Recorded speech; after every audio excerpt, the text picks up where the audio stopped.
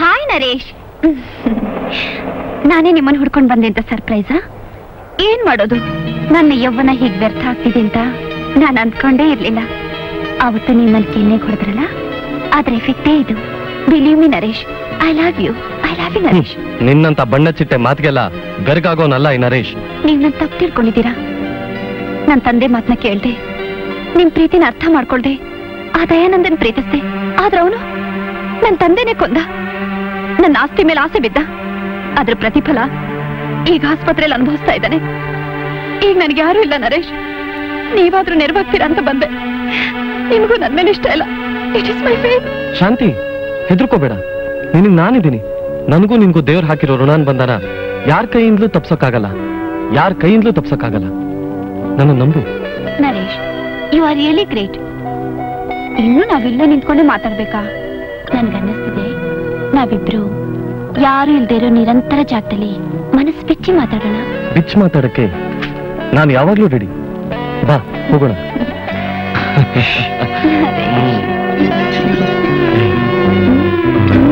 ಇಲ್ಲಲ್ಲ, ಒಳಗಡೆ. ಒಳಗಡೆನಾ?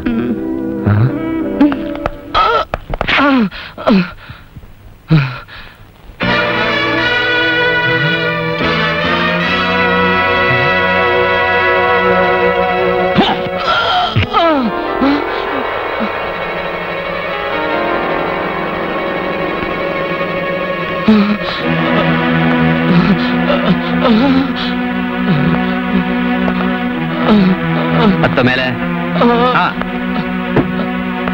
ಹಾಕೋ ಕುತ್ತಿಗೆಗೆ ಹಗ್ಗನ. ನಿಮ್ ದಮ್ಮಯ್ಯ ಅಂತೀನಿ, ನನ್ ಪ್ರಾಣ ಮಾತ್ರ ತೆಗಿಬೇಡಿ. ಕಮಾನ್.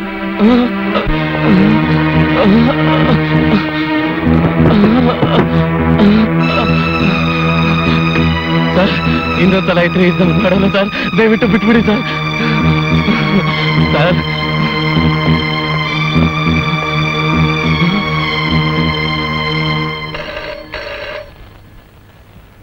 ಹಲೋ ಹಲೋ ಸಣ್ಣಣ್ಣ, ಈ ದೊಡ್ಡಣ್ಣ ನಿನ್ಗೊಂದು ದೊಡ್ಡ ಸಮಾಚಾರ ಹೇಳ್ತಾ ಇದ್ದಾನೆ. ಏನಣ್ಣ ಅವ್ರ ಸಮಾಚಾರ?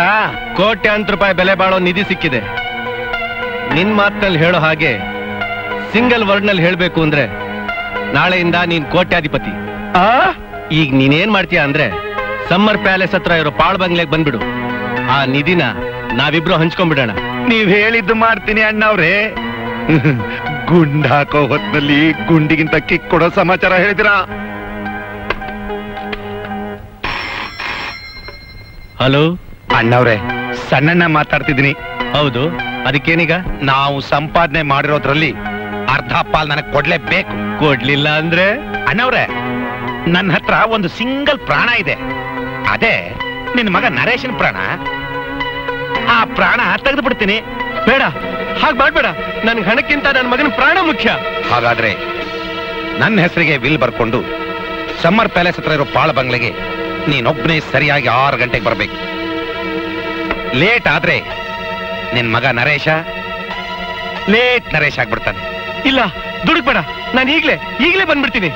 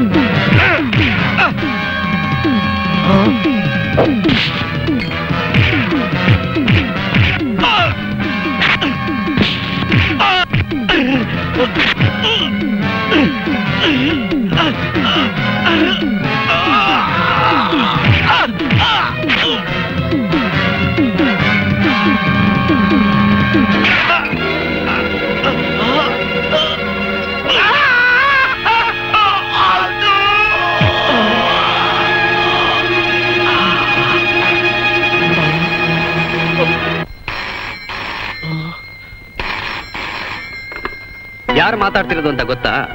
ದಯಾನಂದ್.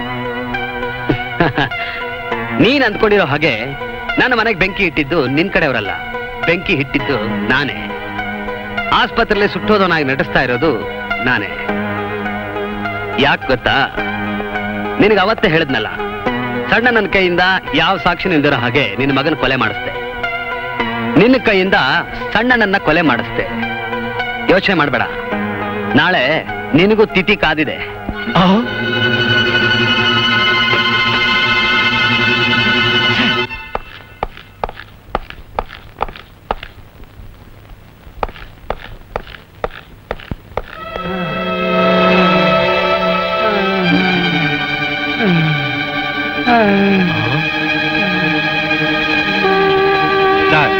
ನನಗೆ ಇವನ್ ಮೇಲೆ ಅನುಮಾನ.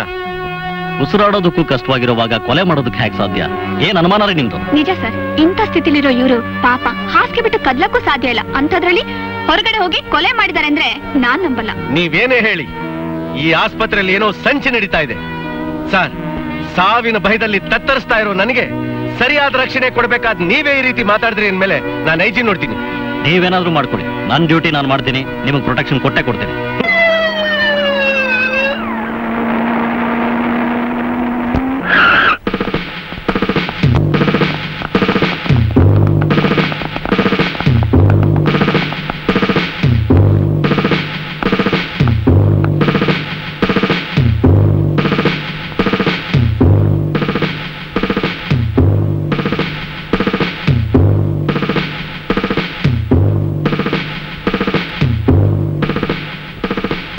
ನೀವೆಲ್ಲ ಇವನನ್ನ ಕೇರ್ಫುಲ್ ಆಗಿ ನೋಡ್ಕೋಬೇಕು. ಕಣ್ಣಲ್ಲಿ ಕಣ್ಣಿಟ್ಟು ನೋಡ್ಕೋಬೇಕು. ಟಿವಿ ಇಟ್ಕೊಂಡು 24 ಅವರ್ಸ್ ಪೊಲೀಸ್ನವರು ವಾಚ್ ಮಾಡ್ತಾ ಇದ್ದಾರೆ. ನೀವು ಧೈರ್ಯವಾಗಿರ್ಬೋದು. ನಾನ್ ನಂಬೋದಿಲ್ಲ. ನನಗ ಆ ದಯಾನಂದನ ಮೇಲೇನೆ ಸಂದೇಹ. ನೀನು ಪ್ಲಾನ್ ಹಾಕಿ ನಮ್ಮವ್ರನ್ನೆಲ್ಲ ಮುಗಿಸ್ತಾ ಬರ್ತಾ ಇದ್ದಾನೆ. ನನ್ನ ಮುಗಿಸೋದಕ್ಕಿಂತ ಮೊದಲು ನಾನೊಂದು ಮಾಸ್ಟರ್ ಪ್ಲಾನ್ ಹಾಕಿ